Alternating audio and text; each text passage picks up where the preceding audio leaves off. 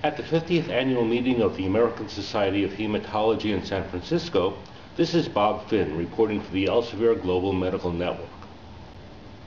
Patients with chronic lymphocytic leukemia benefit when rituximab, a monoclonal antibody, is added to standard chemotherapy.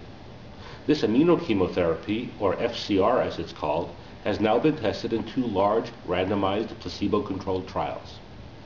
Dr. Tadeusz Robak of the Medical University of Lodz, Poland, conducted a study of 552 patients with CLL who had already failed first-line treatment. Dr. Robak spoke at a press briefing. Before, we obtained significantly higher percentage of complete remissions and overall remissions in patients treated with fludarabine, cyclophosphamide, and rituximab. The difference was statistically significant and translated into prolongation of progression-free survival in patients treated with FCR. The duration of progression-free survival, primary endpoint of the study, was 10 months longer in patients treated with rituximab combined with fludarabine and cyclophosphamide. And Dr. Michael Hallek of the University of Cologne, Germany, conducted a study of 817 patients with CLL who had never before received treatment. We recruited in a randomized phase 3 trial more than 800 patients in more than 100 sites in 11 countries, and found that FCR is more efficacious than FC in terms of higher complete remission rates and a longer progression-free survival, so time to progression. Also, the overall response rate was a little higher for the FCR, so it's more efficacious. Next, the important question is it safe enough? Because if you add one component, it could become a more toxic drug or drug combination.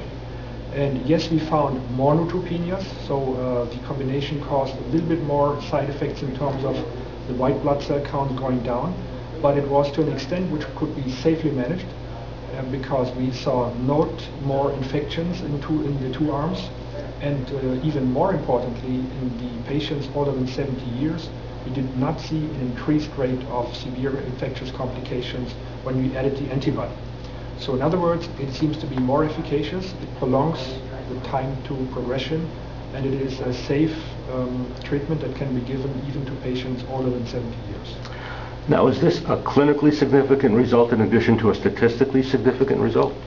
The results are clinically very significant because if you have physically fit patients with CLL who need treatment, you now have a treatment combination that is prolonging the time to the next treatment by about a year, and we expect that with a longer follow-up this time will even increase.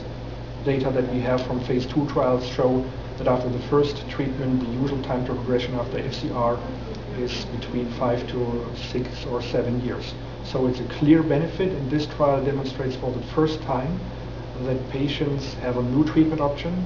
Patients with CLL have a new treatment option that is more efficient than the former treatment. Is this the new standard of care?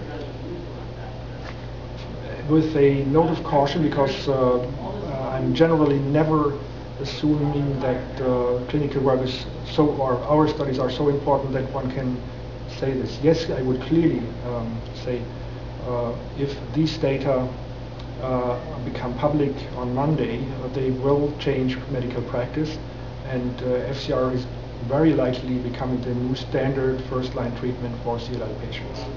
For the Elsevier Global Medical Network, this is Bob Finn.